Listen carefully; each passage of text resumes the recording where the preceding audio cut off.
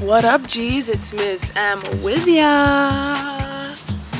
I'm in home in Thorold, hometown, Tortown, Thorold, Ontario. It's a lovely day. It's beautiful. The sun is out. Today I'm gonna do something a little fun for you, something a little different. We're gonna do a get to know me tag today, and today's tag is the TMI tag. It's not like that much information. It's not like you guys won't want to know these things. I mean, it's not anything you guys won't want to know. It's not weird. So I got bit by a mosquito, which I'm not happy about. So welcome to Tuesday's vlog. You guys, if you're keeping up on my Ms. M Facebook, where you can get the link in the description box below, notice that each week on Tuesdays, is along with the vlog that I choose to post, I post a music video, just a quick video of some acoustic playing and some vocals every Tuesday on my Facebook account. So you guys can check that out on Ms. M's Facebook, which is me. Check that out. And yeah, here we go. The TMI tag. I kind of like to look at you guys in the eyes a little bit. I mean, I don't really like to have shades on all the time. Question number 1 on the tags. What is your zodiac sign? My zodiac sign is Gemini. I'm a Gemini.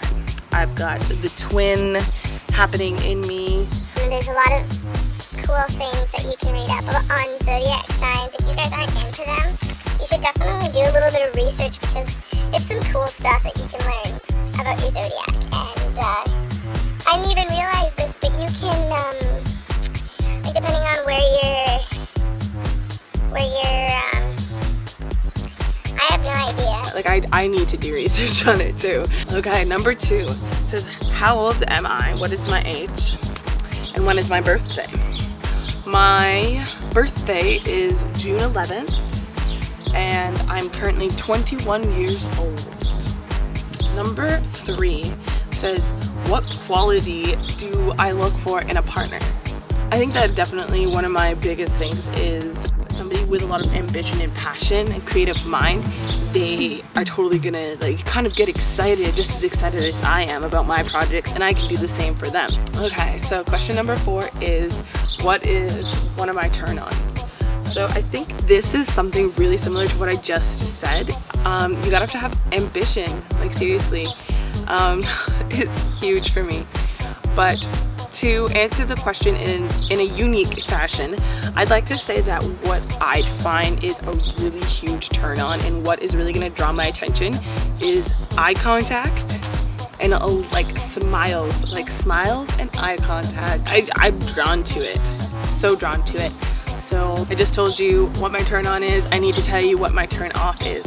So I think I don't really have any like turn offs in a person. Not necessarily. It's more of like attitude and habits. That is definitely like just bad habits and certain attitudes. You have to be confident, and lack of self-confidence and, you know, discipline or drive is definitely a turn off for me. So number 5's question. Do I have a crush? I will answer this honestly in the fact that yes, I do. But personally, I am really focused on following my true path and really accepting what is truly meant for me, and that's it. I'm so ready for a serious relationship, and I'm ready to have it and never let go of it type of thing. Even though I might have this crush, I don't even think it's the right thing for me, so I'm just focused on what my path truly is. Even though I don't know what it is, I'm just having faith that I'm walking down that path. Yeah, so yeah, that's my answer. Number 6 question is, what was the last thing that made you cry? Lately, I've been doing these meditations in the evenings, and then I found one a couple days ago through an abundance webinar. The director's name was Riley Dean. He's such a brilliant young man.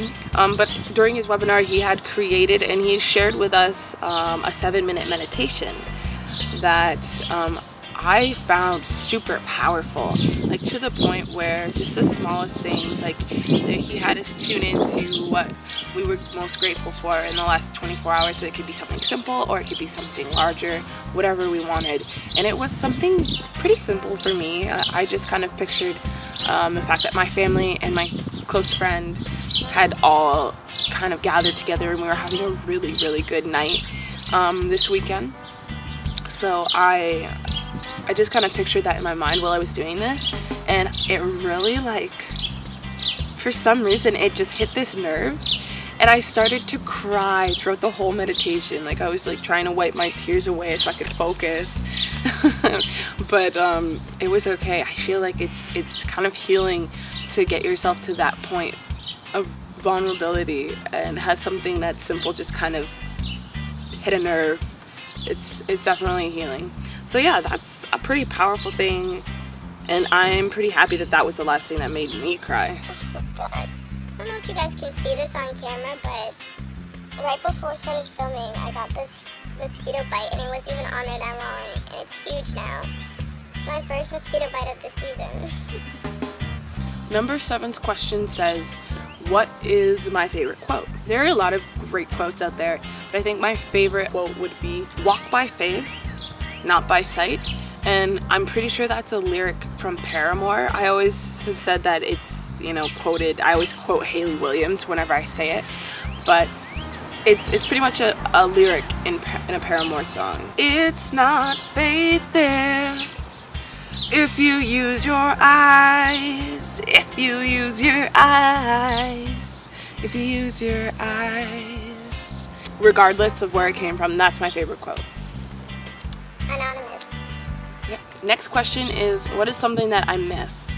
I think something that I miss, playing in a band. Yeah. I think I'm still in the band, but we haven't practiced in forever. And the last thing we all did together was make a demo. I don't even have the demo. I'm really sad about that. The last question is, what is my favorite musician? So I can't really answer this question very accurately because I have so many favorites. It's like I can't put my finger on it. But I do have to tell you guys right now, I have been listening to J. Cole non-stop. Specifically, 2014 Forest Hill Drive. That album is amazing. Like, I'm in love with it. Like, every single track. I really suggest that you guys listen to Love Yours. No such thing as a life that's better than yours. No such thing as a life that's better than yours. No such thing. No such thing. Each and every one of his songs, he's just singing so purely about love. And, you know, whatever way it reflects out of him. But it is so purely about love. And he's so grateful and been so determined. And had this mindset that I totally look up to. So, props to J. Cole. Hashtag Cole World. So yeah, I think that's it for the TMI tag. Don't forget to go like Ms. M's Facebook and check out those weekly music videos. Miss M loves y'all. Peace. Love.